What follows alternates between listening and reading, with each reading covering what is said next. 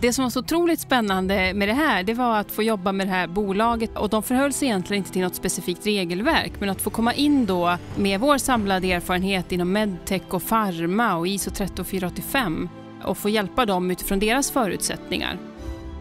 Det vi gjorde, det var att kartlägga deras processer och också intervjua deras experter för att få en förståelse för deras situation som de befann sig i och också den resa som de hade framför sig för att komma i compliance. I grund och botten så handlar det nog om att göra saker lite bättre.